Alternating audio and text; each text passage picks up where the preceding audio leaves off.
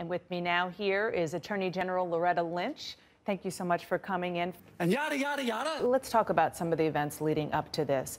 The owner of the gun shop where the Orlando killer tried to buy level 3 body armor, bulk ammo, several weeks before the shooting. This owner says that his staff saw that the behavior of the shooter was suspicious and they notified authorities. Listen to what the gun shop owner said. At that time, he declined any business and he left the store.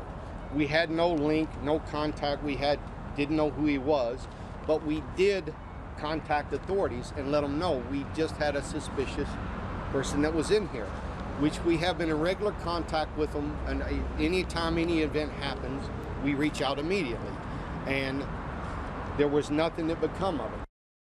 So why wasn't more done by the authorities to follow up on those suspicions that were reported? Well, as the gun shop owner indicated, during the course of an unrelated investigation, they were speaking with authorities, and in the course of their discussions, they did provide information about this individual, whom we now know to be the Orlando killer, coming into their shop to talk about purchases. As was noted, because no purchases were made, no ID was gathered, no identifying information was available beyond the information which was recorded and which was kept.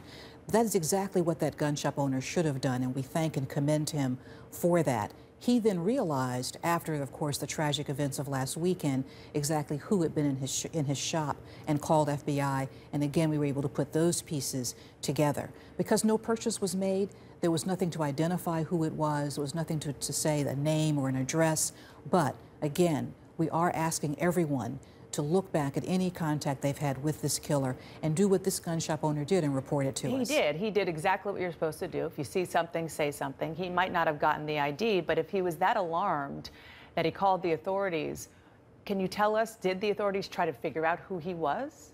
Well, what I can say is that this is all part of the investigation that is ongoing now. Everything that we're learning about this individual is being looked at, is being reviewed.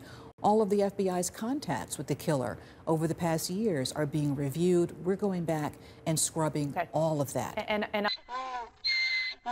All of the FBI's contacts with the killer over the past years are being reviewed. We're going back and scrubbing all of that. All of the FBI's contacts with the killer over the past years are being reviewed. We're going back and scrubbing all of that. All of the FBI's contacts with the killer over the past years are being reviewed. We're going back and scrubbing all of that.